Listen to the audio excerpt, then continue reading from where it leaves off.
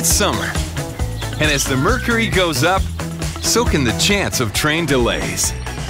Here's why. On hot summer days, railway tracks in direct sunlight can heat up and become extremely hot. Because tracks are made of steel, they expand as they heat up and can buckle. This buckling is also called a sun kink. If part of a track buckles, the track bends and pushes out, making it wider than normal, which can cause problems for trains. When it gets really hot outside, we constantly inspect and monitor track temperatures. If things get too hot, trains have to slow down over heated tracks, causing delays. A slower train reduces the impact on expanded rails and lowers the chance of a sun kink.